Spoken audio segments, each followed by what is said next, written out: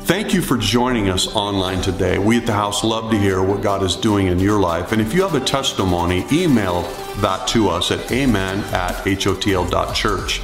And if our house has impacted you in any way and you want to partner with us financially, please go to our website at hotl.church and click on the right top to give, or text an amount to 84321.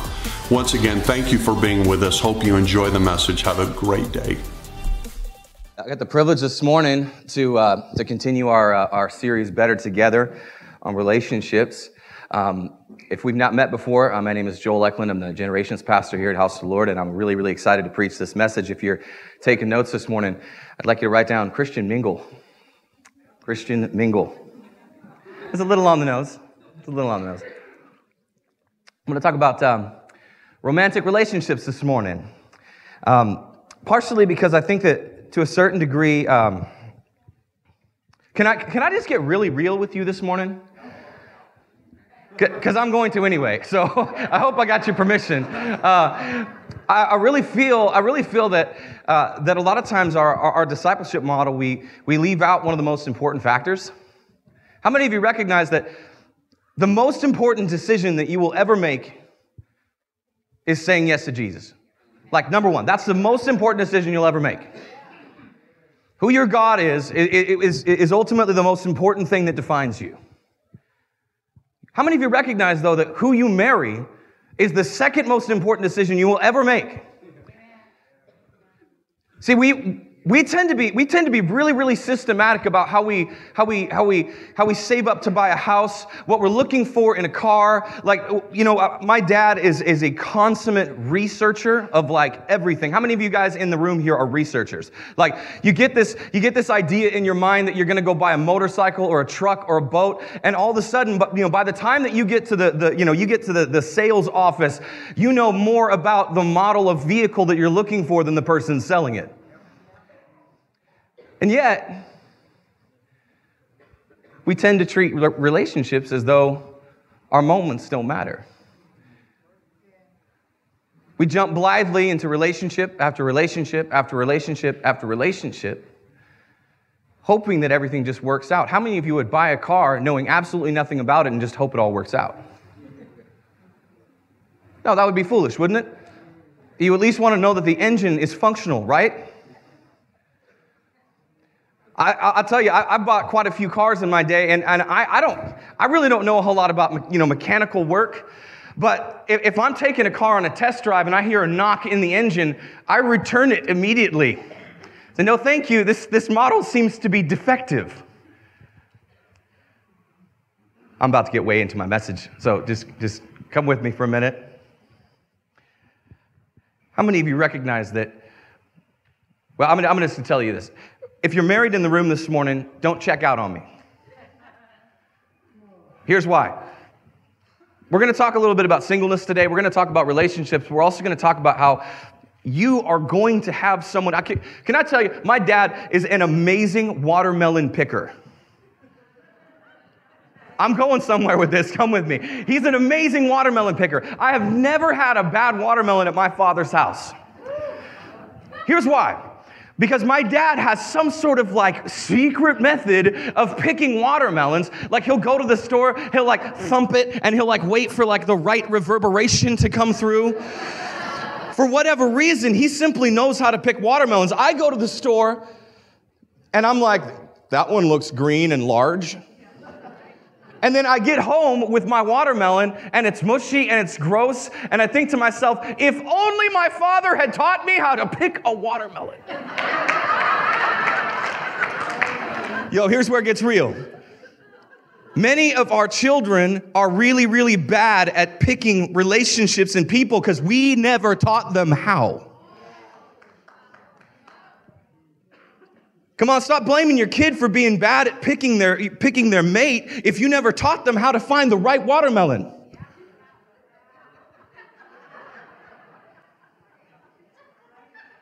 My dad picks on me a lot, yo.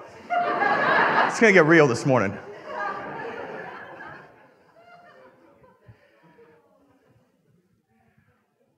Can I tell you something we need to get better about in the church?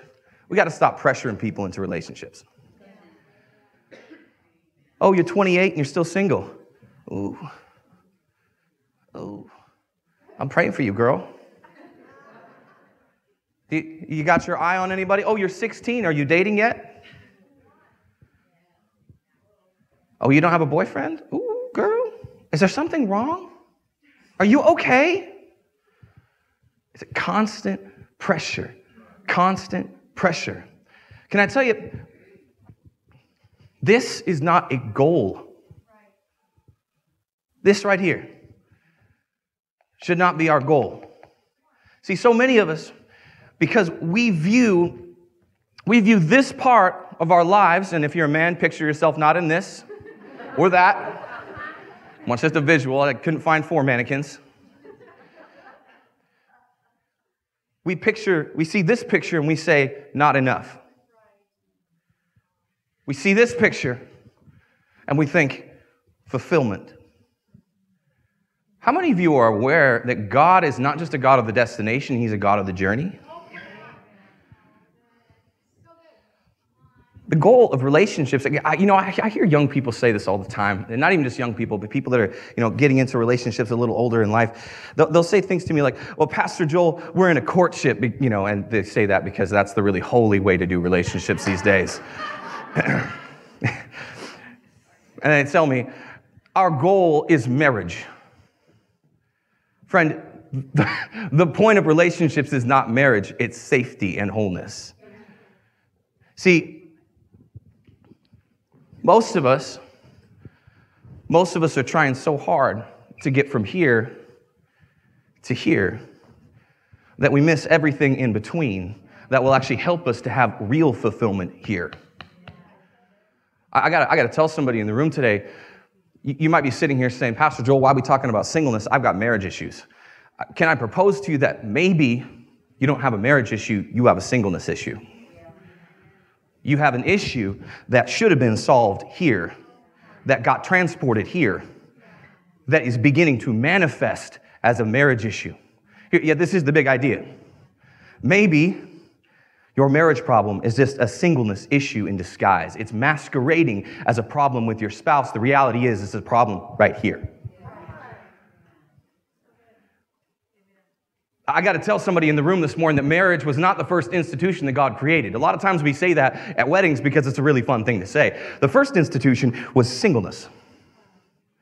The first thing that God did by default, by creating Adam with no Eve, He said that singleness is something that you have to go through to get to here. Quit trying to will your way out of it, thinking that all of your problems are going to be solved when you put this wedding dress on or when you put that fly tuxedo on. How many of you have ever heard the phrase, and if you haven't, please crawl out from under the rock you've been living in, wherever you are, that's where you are? Wherever you go, that's where you are. You're the same person. Look, if you're wanting to move down to Arizona to run from your problems, the problem is your problems are within you. You just packed them right up and you moved them down south into 115-degree weather. Great job.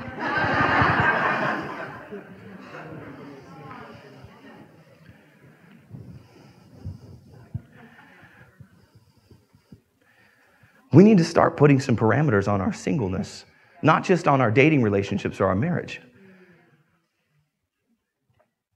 Listen to this. This is 1 Corinthians 7. I'm going to teach this morning from probably the most misunderstood, and I'm going to be honest, one of the most, probably the least popular passages of Scripture this morning.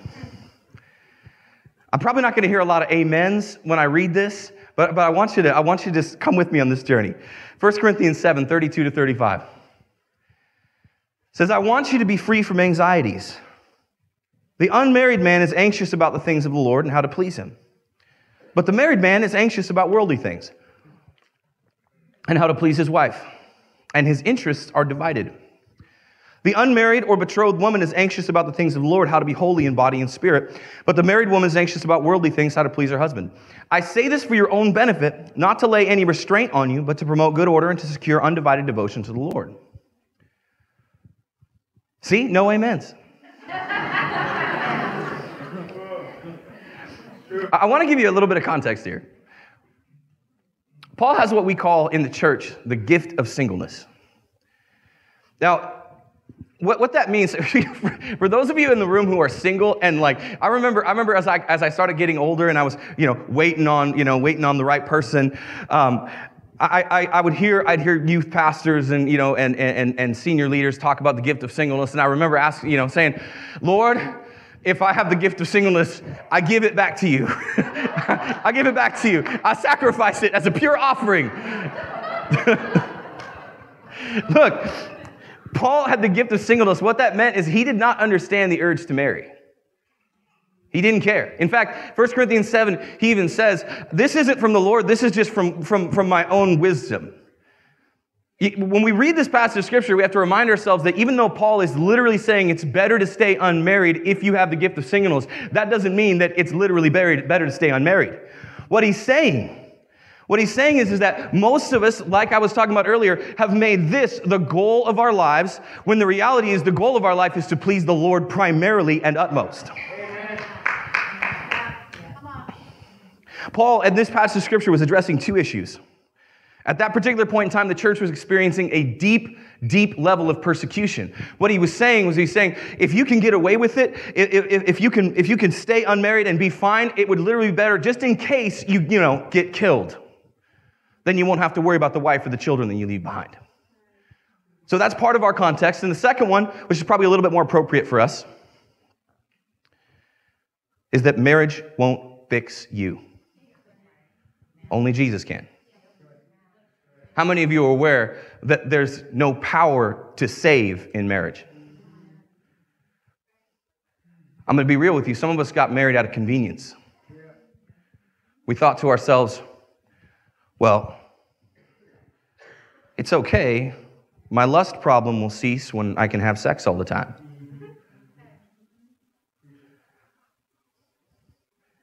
My money issues will change when I have a spouse who also works and also has an income.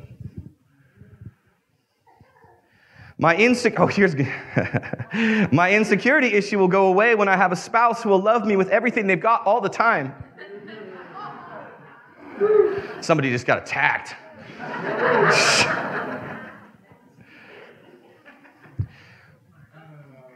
When I get a spouse, I'll feel like I'm enough because mom and dad will stop nagging me about the grandkids. And Grammy will stop thinking maybe there's something wrong with me. Your problems are not going to go away just because you get married. So our culture has this particular theme and philosophy that, you hear it a lot. I'm just a half person looking for my other half. Can I tell you that the math of the kingdom is a little bit different than the world's math? 1/2 person plus 1/2 person does not create one whole person. 1/2 person plus 1/2 person equals double the problems. There's an old saying that says, a problem shared is a problem doubled. Oftentimes that's exactly what happens with marriage when you didn't learn the lesson of singleness.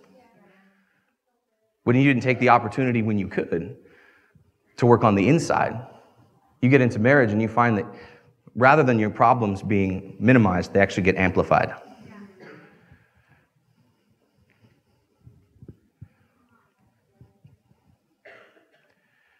We got to stop treating marriage like evangelism. What I mean by that is, like I said before, marriage can't save you. A lot of us are going after a spouse largely because we've got to fix our issues. We got to fix our problems. I got to remind the church this morning, whether you're single, whether you're married, whether you're in a dating relationship, whether you're engaged, whether you're courting, whatever you're doing, remind yourself that only Jesus can change you. I feel like I'm a pretty persuasive person. I'm just going to be honest, I'm pretty good at talking. And when my wife and I sit down and she's got an issue, I have to be careful because sometimes when I sit down with my wife and she's got a problem, I think it's roll up the sleeves time instead of just grab a coffee and listen time. no matter how persuasive I am, I've recognized that I can't fix her. Well, some man in the room just needed to hear that. You can't fix your wife, bro. And in fact, the more you try, the worse things are getting. Am I right?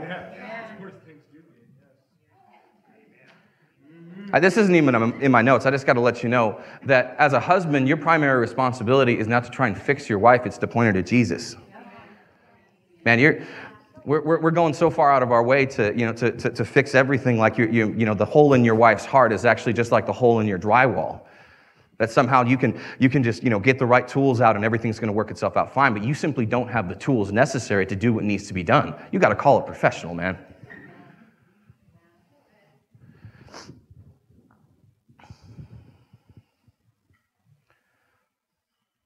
Genesis 2. I'm going to go 3 verses.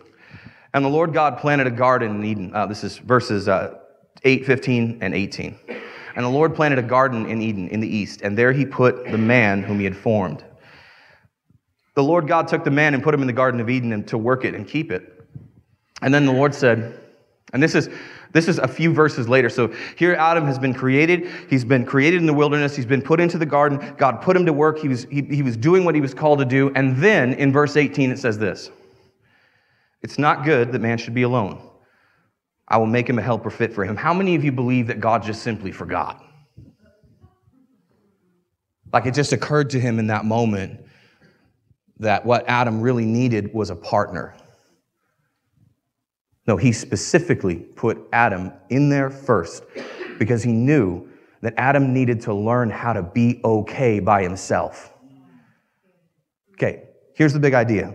You're always going to be better together, but you're going to have to learn to be good on your own. You'll always be better together, but you're going to have to learn to be good on your own. Can I tell you, when you're talking to your kids about relationships, rather than showing them how to find the right person, although that's an incredible trait, like I said, they need to learn how to pick watermelons. You got to remind them, you're fine just the way you are. You're a strong, independent woman. You don't need a man. That's what I'm telling my girl till she's 25.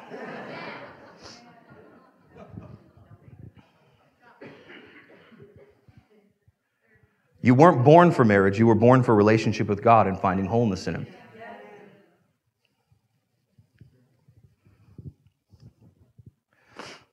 We got to stop seeing singleness as a problem and start seeing it as an enormous blessing. Can I tell you, as a single person, you will never have more time to serve the Lord than you do right now. Never. You'll never have more time for undevoted devotion to God. You'll never have more time and less responsibility to work on yourself. See your season of singleness as a blessing rather than a curse, and you'll actually begin to walk in the blessing of it. See, so many of us, like I said, we're trying to get out of our season of singleness as quickly as possible, that we're not developing, for lack of a better term, the relational muscles to actually make our marriage successful. And you wonder why people say, "Oh, the first year of marriage is so hard."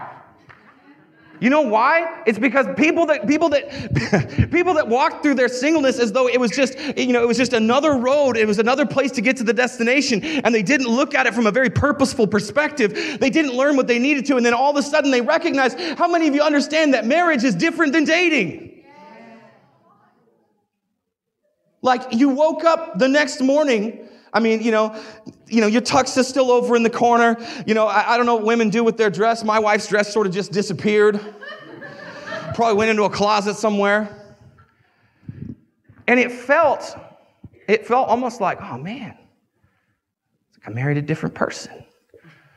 Then I start thinking of like the story of Jacob and Leah, and then Jacob and Rachel, and I'm like, what happened to my Rachel?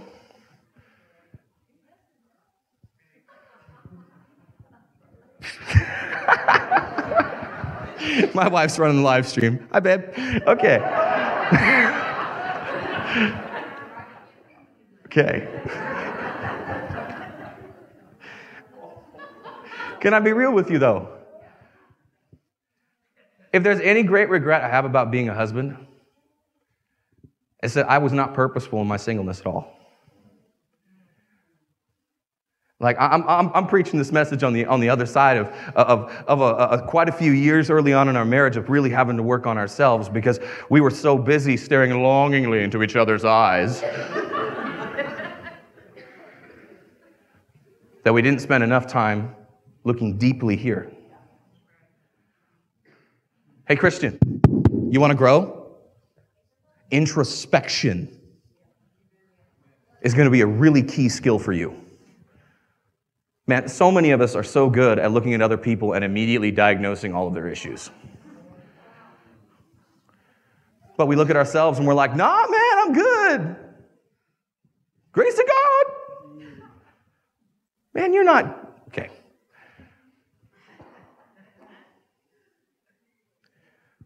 Don't be blind to what's right here, especially when you can see it all around you.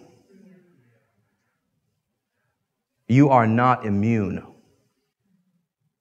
I have to tell people this because I really feel like there's something in us that we demand perfection from other people, but we demand and expect grace for ourselves. But I got to remind you, you are not immune to real issues.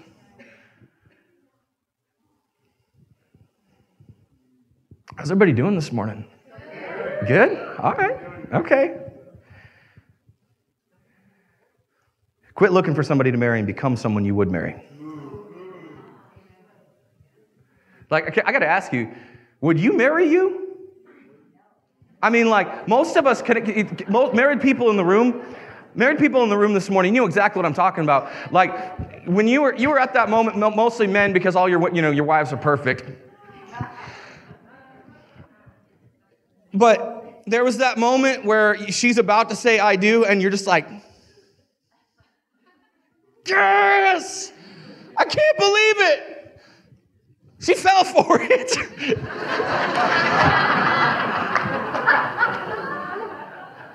I mean, come on, would you marry you? Man, it's really easy. It's really easy for us to get into this pattern of saying, man, I need to find the right person. Without ever asking ourselves the question, am I the right person? Is this the right moment for me? Quit looking to get out of your season when there's still a lot of stuff that you need to work on before you get into the next one. Don't make your deficiencies as a person your spouse's problem.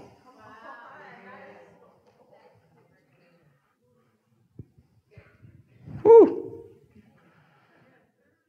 Matthew 22, verses 37 to 39. This actually, I'm going to be honest with you, this is going to be a pretty short message today because I figured it was going to be a little hard-hitting. So you can go talk to Pastor Jeff afterwards. Okay. Matthew 22, verses 37 to 39. And he said to him, you shall love the Lord with all your heart and with all your soul and with all your mind. This is the great and first commandment. And a second is like it. You shall love your neighbor as yourself. Somebody say, as yourself. Like you like yourself. Can I ask you a question? Do you like you? How do you... Okay. You're doing your future spouse a disservice if you haven't learned how to love you yet. If you haven't found out what self-care looks like for you, don't get married yet, please. If you've not figured out what self-care for you looks like yet, how to fill your own tank, how to be your own best friend, if you haven't figured that out yet, please don't get married yet. That is a key life skill, by the way. Whether you're an introvert, whether you're an extrovert, whether you're an Enneagram 3 or you're a 6 or you're a 2, most of you don't know what I'm talking about. For those of you who do, just come with me. Whatever it is that your personality, you have got to figure out how to feed yourself. In the same way that as a believer, I can stand up here on a Sunday morning and I can give you something to chew on. I can give you one meal, but you got to figure out how to give yourself some meals during the week or you're going to starve to death. If church is the only place where you're getting any input from the Holy Spirit, we got a real problem. We got a real discipleship issue. But if you can't figure out how to take care of yourself, you got a real life issue. Don't visit that on a spouse.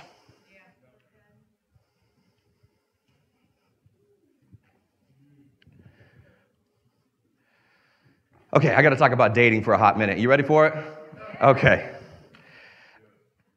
Okay, first bullet point. Dating is not biblical. Stop it. I'm not saying stop dating. I'm just saying stop trying to justify it, okay? There's nothing in the scriptures that we could ever look at and say, oh yeah, that right there, dating. Because especially when the Bible was written, like, relationships were done so differently. It wasn't necessarily about love, it was about procreation. They just assumed that when you operated like love is supposed to operate, you would eventually have the feelings of love. What do I mean by that? How many recognize that 1 Corinthians 13, where it goes through, love is patient, love is kind. What it's saying is love looks like something. It actually has attributes more than just, ooh, the feels. Whether you recognize this or not, most of you did not love your spouse when you got married. Because most of us, many of us perhaps, never had to actually go through a lot of the things that love is. Yeah, we were maybe patient. We might have been kind. But were we entirely self-sacrificing? Did we have to believe even when it seemed like there was nothing to believe in? Did we have to hope beyond hope? Did we ever find ourselves in a position where we had to make sure that we never gave up? Not usually. Can I be frank with you and say that I don't know that I really loved Jesus when I first said yes to him? I liked him. I was pretty happy about the whole salvation thing. That was nice. That was good. I like the destination, love where I'm going. Really like the benefits of this.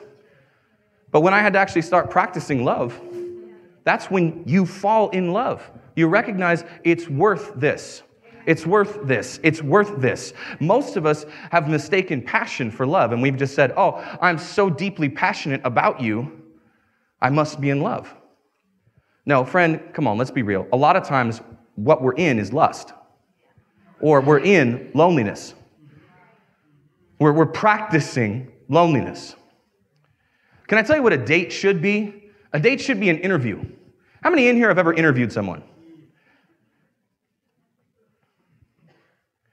Do you give a bad candidate a second interview? No, because they're a bad candidate. They showed up late. They treated you like you didn't matter. They made you feel like they weren't being added to your company. That they were bringing something really great to you, and so it wasn't really worth their time. There's a saying in business that goes like this: it says, never hire out of desperation. You'll always regret it. Don't hire because you need a position filled. Hire the right person. So many of us are so steeped in loneliness that we're willing to give someone a second interview because we're lonely, not because they're the right person.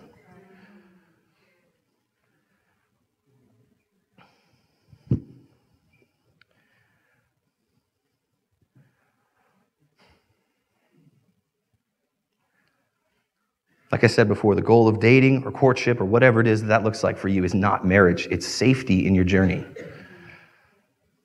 I honestly believe that God wants people to be happy, but more than happiness, He's looking for holiness.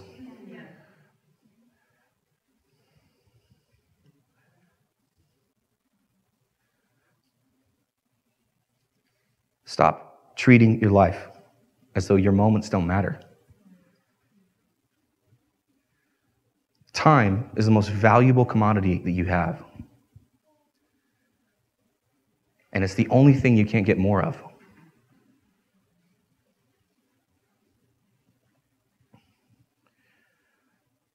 Stop wasting it on people and things that feel like short-term solutions, but are actually creating more long-term problems. Friend, I got to tell somebody in the room this morning.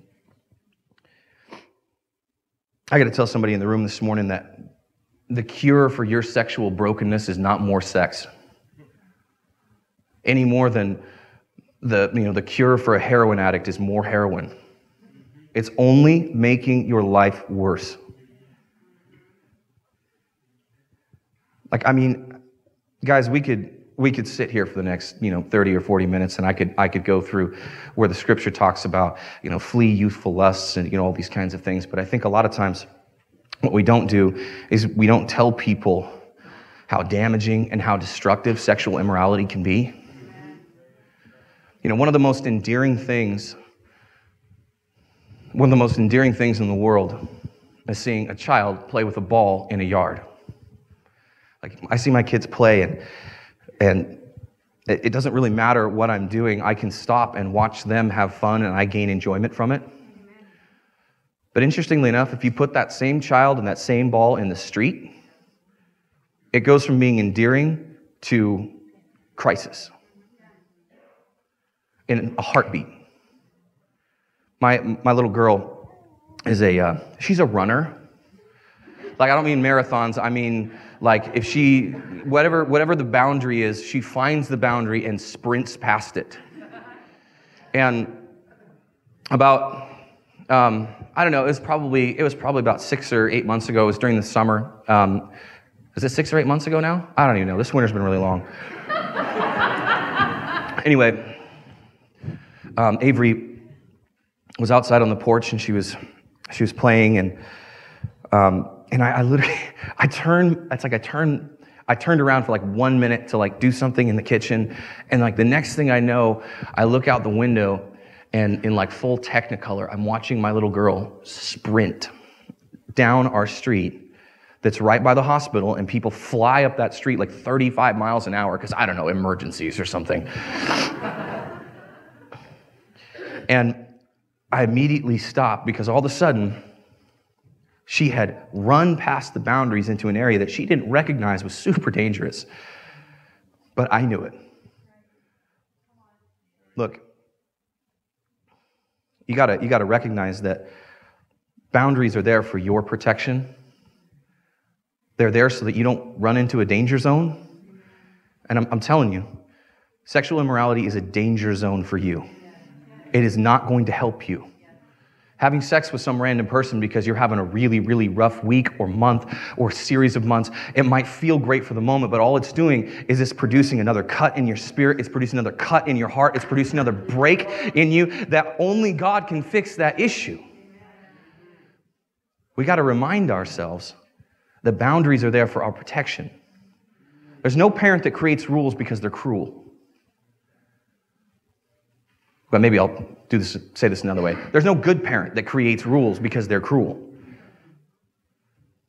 You create rules because you recognize that even if my kid cannot understand the reason they can't play in the street, they can't play in the street.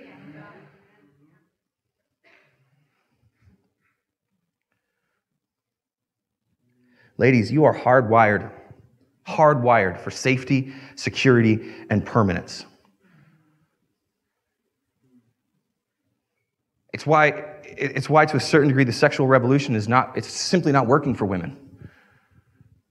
They were told that the freedom to have, multiple partners and do all these things was going to make their lives better, but actually what we're seeing is that more often than not, in fact, in huge statistical realities, women are far less happier than they used to be.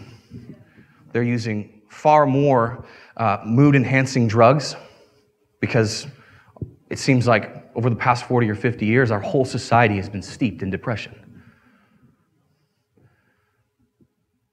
More sex isn't making it better.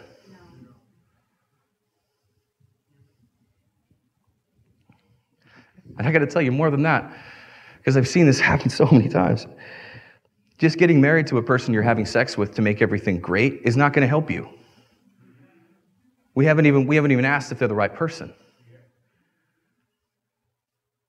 I've seen people marry, either because they had a child out of wedlock or any number of things, and if you didn't marry the right person, all you did was you quadrupled the problem because you didn't ascertain whether or not this was a person that you could I'm not saying wanted to, could spend the rest of your life with.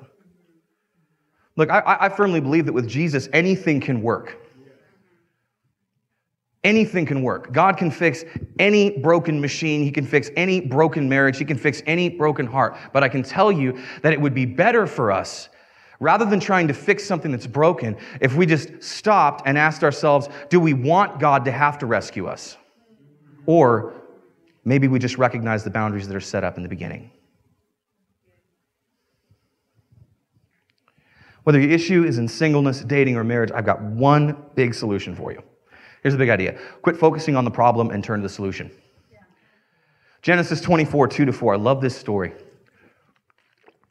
And Abraham said to his servant, the oldest of his household, who had charge of all that he had, put your hand under my thigh. When I first read that as a boy, I was like, yikes. What does that mean? It was just a way of swearing. Not swearing. Kurt, come with me. That I make you swear by the Lord, the God of heaven and the God of earth, you will not take a wife for my son from the daughters of the Canaanites among whom I dwell, but will go to my country and to my kindred and take a wife for my son Isaac. Here's a problem. Abraham's family wasn't exactly a massive group of people. You ever asked yourself the question, or it's come across your mind, or whatever, living in a small town, who would I ever marry here? Now I want you to macro that problem and maybe imagine that in a pool of 10 eligible women, Abraham had just narrowed that down to maybe 1 or 2 people that his son was going to have to marry.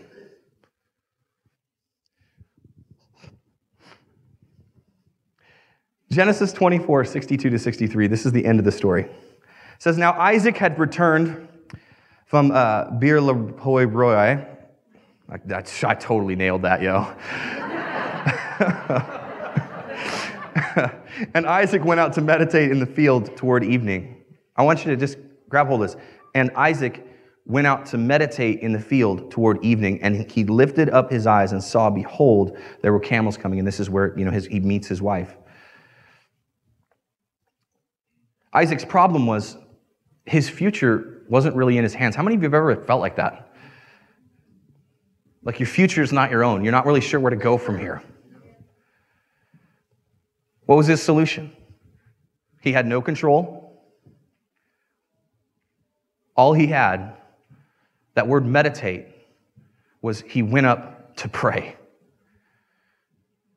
Instead of over-focusing on his problem, maybe even getting mad at his father for forcing him, into that situation, he said, I'm going to focus on the Lord in this time. He had no clue that literally that very night, his wife was going to be revealed to him. He had no clue. All he had was the knowledge that God was good, that God was for him, and God had promised to help him. Look, some of us, can I be real honest? Some of us are cutting God completely out of the relationship process, and we're just kind of hoping that he'll bless our decisions. Okay, friend, if you're going to, maybe I'll ask this question. How many of you prayed before you bought your first house and asked the Lord, oh God, if this is not the right thing, please tell me. If there's going to be black mold, under the house, please let me know. As big a decision as buying a house is, you recognize that you can always sell the house and buy another one, right? So many of us, what we're doing is we're finding a person and then we're saying, oh God, please bless this. Rather than reminding ourselves, God, my relationship status is in your hands, not Facebook's. Yikes. Even I got convicted by that.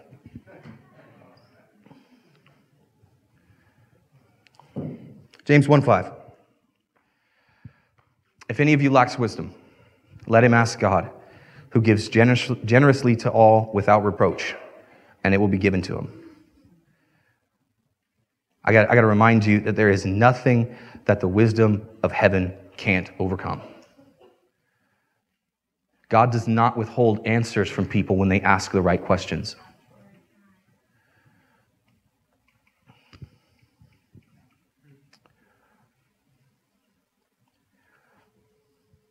Come on, let's pray this morning. Lord, I thank you today. I thank you that whatever stage of relationship we're in, whether we're in a season of singleness, whether we're actively entering into courtships or dating, or whether we got an available sign strapped around our neck, whether we've been married for 5 years or 10 years or 20 or 30 or maybe even 40, I thank you that your wisdom can still overcome every issue that we deal with. And all we have to do is ask. I love the way that your word says it. It says that he will give generously and without reproach. You're not going to make fun of us for not knowing what we don't know. You don't mock us for not understanding which way we're supposed to go. Rather, you gleefully and gladly bring us into places where we can experience your blessing. God, I pray this morning over those that are in a season of singleness, whether they're right here in this room, whether they're part of our online community. Lord, I pray that we would begin to see this season not as a curse, but as a blessing. Not as a time where we've got to get out of this thing as fast as possible, but rather that we begin to ask ourselves the hard questions like, God, what needs to change in me?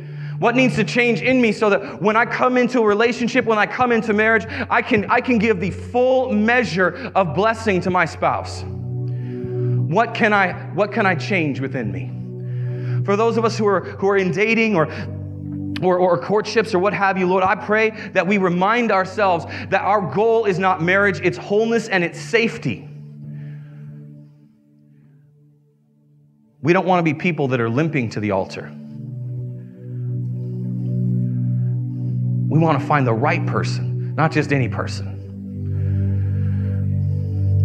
And God, over married people in the room this morning,